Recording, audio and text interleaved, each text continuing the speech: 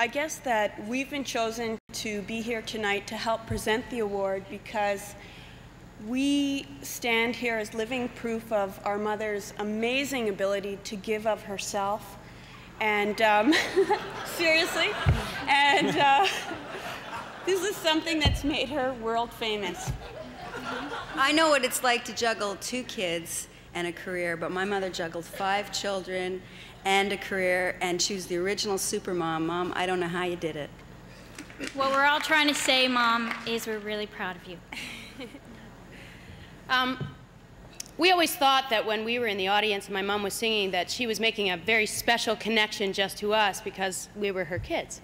But we'd go backstage and you'd realize that she was making a special connection really to everyone because her fans, individual people would come up to her and act as if they knew her when in fact they were in the 30th row way the hell back there and she never saw them. But she always made them feel that, that she was singing just to them as well. Now with all this honor and acclaim bestowed upon her, you would think that she would have no complaints, but oh no. I've had a long and wonderful career. And this June, I'm making my debut on the stage of La Scala in Milan, mind you, playing an 85-year-old woman who dies. And I can see the headlines now. Maureen Forrester made her debut on the stage of La Scala and died at age 60. Well, to all the opera composers throughout history, I mean, I have a really serious point to make. You never let me play the bride. Although I've got a lot of passion. On stage, it's always been denied. Low-voiced lovers are not in fashion. You never let me hold the man, although I would be more than willing. I always have to hold a fan, or wear a habit, or plan a killing. Why am I destined to play the nurse to Xenia? Oh, what law gave the sopranos the libido and contraltos neurasthenia? I've played a lot of men for Gluck. Decadent kings and aging queens for Handel. Would anyone see it as a fluke if just once I was the cause of the scandal? No, I've had men at my feet, you know.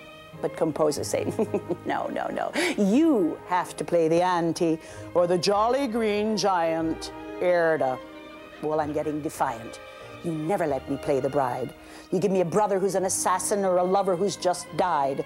As fancies go, I'm always passing. I have to walk off stage alone. Someone with far more past than future. Why not a love song all my own? Let me tug a heartstring and not a suture. Where is fair? I get to play Ulrika. She's a sorceress.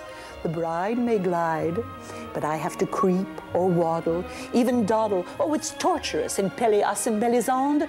Geneviève the queen I play with bearing, but nevertheless I must despond. It's the princess, not the queen, at whom they're staring. Played Suzuki in Butterfly, and all too often I've played a guy.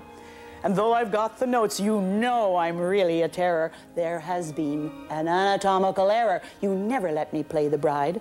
Yet if I switch, what's there to covet? For even on the Broadway side, I'd be Mama Rose or that Mrs. Lovett.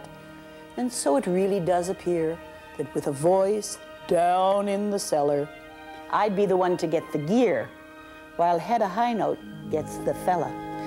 Ooh, I do wow them, Miss Cadishaw, or a dying oracle. My, they cry as I give the final prophecy, insane or allegorical, as mothers, maids, witches, bitches, mediums, nuns, or aunts, or pants. It's obvious I'm highly qualified. But I never get to play the bride. You don't know what you're missing.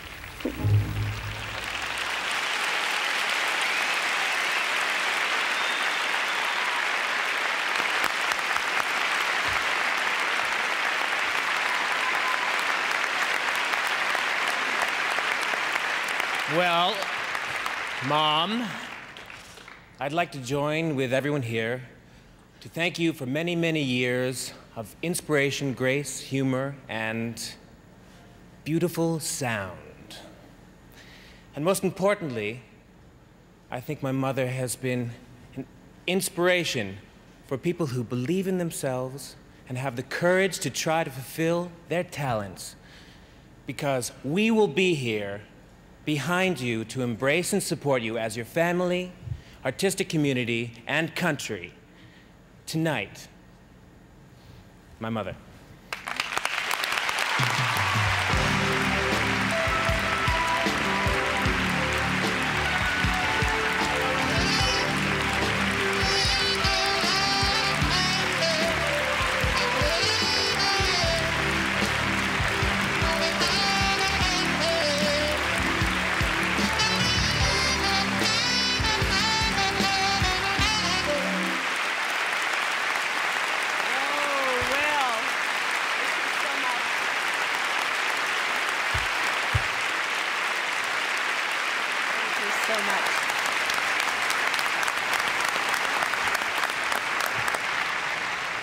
Never mind the singing, you see what I really do well. I had help, of course, from the wonderful Eugene Cash. But I want to tell you about me, the singer, because I never wanted to be a singer. I'm that woman who walks down Yonge Street humming to herself, and people, that crazy woman. I sing to myself all the time. Even if I don't get paid, I sing. That's kind of something, you know, in this day and age. But my mother really wanted me to, you know, to achieve something in life, and she wanted to be a singer, and I didn't want to be a singer. But anyway, I joined church choirs, and when I got my first paycheck, I thought, this isn't a bad thing to do when you get paid for doing something you like to do. But I did it for her, and she was a wonderful, wonderful woman, and several years ago she died at a great age. She'd had a wonderful life, and the very last thing she said on the day she died to me was, music has been my whole life. And I think tonight, if I want to say something that maybe means more to me than to anybody else, this woman who gently pushed me into a career I didn't think I wanted knew better than I did, because I have had a phenomenal life of meeting wonderful people and musicians all over the world. And I think my mother owns this award tonight, and she's up there, I know, somewhere looking down. So Mom, this is for you. You deserve it, and I thank you, and I'm terribly, terribly moved and honored, and thank you so much.